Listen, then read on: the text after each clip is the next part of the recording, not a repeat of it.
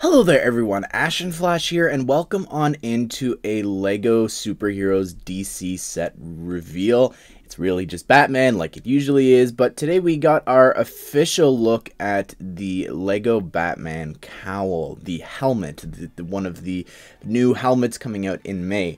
And this is actually set number 76182, the Batman Cowl. This will be retailing for $59.99 USD and $79.99 Canadian.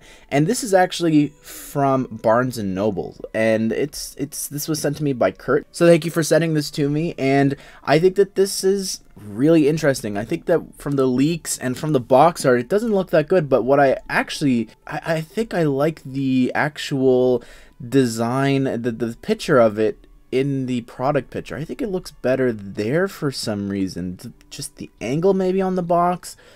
I don't know, but I think it's interesting. I think that this is also interesting to see because it makes me curious how they would do other helmets that aren't fully covering the head. So they've got it on like this mannequin head, which you could see through like the dark gray clear pieces.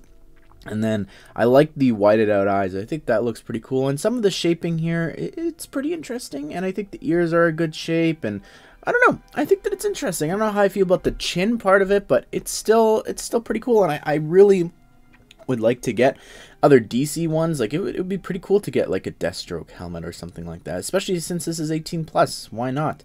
But I could see that a lot of people aren't gonna like this. I could see how it does look a little bit off, but I'm still excited nonetheless. It's another Batman set, and I am excited to put this next to the other ones. And again, hopefully this means that maybe next year we'll get more Batman ones or just more DC, because there's a lot of cool, I think, masks and things like that we could be getting. But as well as, like I said before, just the fact that we can see a bit of like the head showing through kind of opens up a lot of possibilities for other helmets, let's say for Star Wars with like Rebel helmets and things like that as well. So we'll have to wait and see what this means, but it is kind of a game changer, so I'm excited about it. But anyways, everyone, what do you think about this set? You could actually pre-order it right now on Barnes & Noble if you want to pick it up. You could pre-order it, and again, this will actually be releasing on April the 26th. So, but I hope you guys did enjoy this video. I'm actually being sent this by Land, so I will have a review for this very soon. So be sure to subscribe, turn on the bell notification so you don't miss out on the review for that, as well as any news for Batman in the coming weeks. But I hope you did enjoy this video, and I hope you all have a great day. I will see you all in the next one.